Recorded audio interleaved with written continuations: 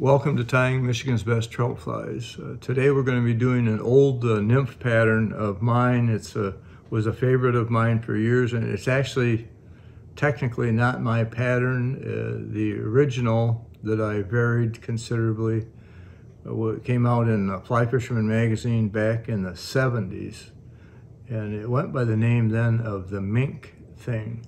I changed it around with different materials and so on and so forth, a little bit different construction, and it became a favorite of mine for years.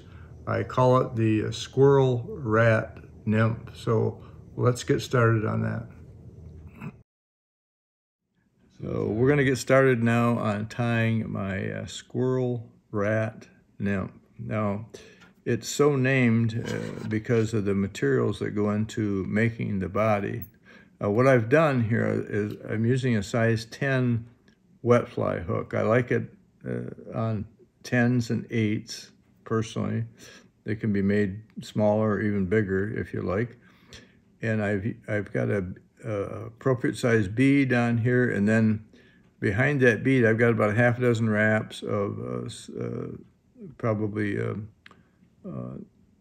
20 hundredths lead wire, added weight. Now, obviously, you don't have to put weight on it, or lighter weight, or more weight.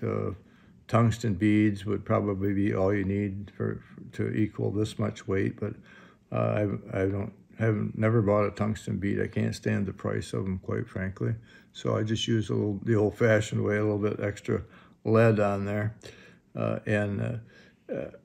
the best thing to do with these is have some, perhaps just with a bead for a relatively light-weighted fly, and some heavier weighted depending on the type of water that you're fishing. Now, I'm using black 6/0 thread. I'm going to put it back on, and this is a very, very simple fly, but one of the 2 or 3 single most effective nymphs that I ever used. I used to do a lot of nymph fishing. I don't much anymore, but this one was a real dandy, and it was actually patterned after a fly called the mink thing that was published back in the 1970s in Fly Fisherman magazine, and that fly simply consisted of some mink fur with all the guard hairs just stirred up and wrapped onto the hook, leaving all the guard hairs sticking up all over the place. And so I did that for a while, and I thought, well, you know, I kind of like this, the concoction that I came up with. It took the place of this. And what I'm using here is this stuff, which is a combination of about 1/4 muskrat and about 3/4 fox squirrel. So the squirrel rat. And what it does, what I found is if you use the fox squirrel alone, it's just loaded with guard hairs, a higher percentage of guard hairs than the muskrat has. So if you use that by itself, it sometimes can be a little difficult to dub. So if you throw something else in with a little bit more fur in it, like I did with the muskrat, which also has its own guard hairs, it becomes more manageable as a dubbing fur. So I did that, and it turned out, you're going to see what it looks like now when we put it on, and we're going to use a twist dubbing method, and the guard hairs are going to pop out all over the place, just like the old mink thing did. And what it really reminded me of when I first started doing this fly, and I thought, it just struck me all of a sudden, this looks like a kind of a fur-bodied woolly worm. And because it's a very simple fly. You can put a tail on it if you want. I never put a tail on it, but what I've put on here is a very loosely put on a pretty good sized noodle of that dubbing mixture that I showed you. And then we're going to throw on a dubbing loop the way I do it. I don't use any tools for that, but I just do this and make the loop. and do this all the way back. And you want I bring this one back down even into the bend a bit, and then bring the thread back. And hopefully we've got enough fur on there to do this. It takes quite a bit because you're going to twist it like this.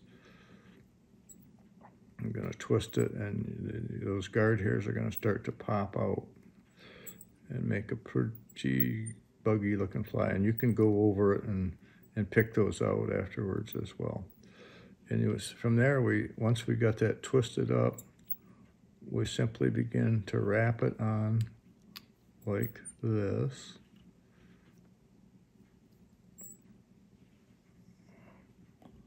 Like I said, an extraordinarily simple fly. And as we're doing this, just a little bit of how I used to fish it when I was fishing it a lot. The most effective thing, you can see guard hairs starting to pop out along the length of the body here. And up to here, there they go, more of them, more of them, more of them. Okay, so I had just enough on there. So we'll tie that off there. Oops, and do a little whip finish there. If you want to put head cement on there to hold it in place, that's your option, of course. And you can go back over this and rough it up and pick more of those out. But you can see what happens when you do that. You've got guard hairs popping up, and like this. And that's about it. When you're all done, you see the guard hairs pop out. Now, as to fishing this, like I said, it's a simple fly. Obviously, it doesn't take long to tie. What I found the most effective way to fish it, where I really caught a lot of fish, was this fly is just designed to fish short casts upstream into riffles, short runs, and especially into pocket water. It was deadly doing that. I've adopted the lazy man's fishing nowadays in my older years of simply 99% of the time dry fly fishing. This takes a little bit of concentration, but highly effective. This was just a simple, but a really, really excellent fish taker.